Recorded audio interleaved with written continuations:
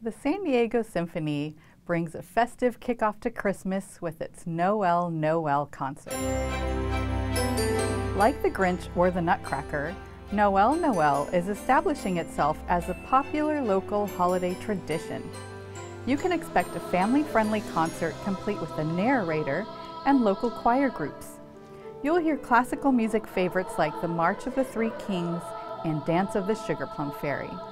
There will also be a holiday sing-along, plus a visit from Santa himself. If you're looking for something to do after Christmas, specifically something active, you'll find it at the Free Day of Dance. Every year, free dance classes are offered at Dorothea Lobb Dance Place in Liberty Station. It doesn't matter how old you are or what level of dance you have.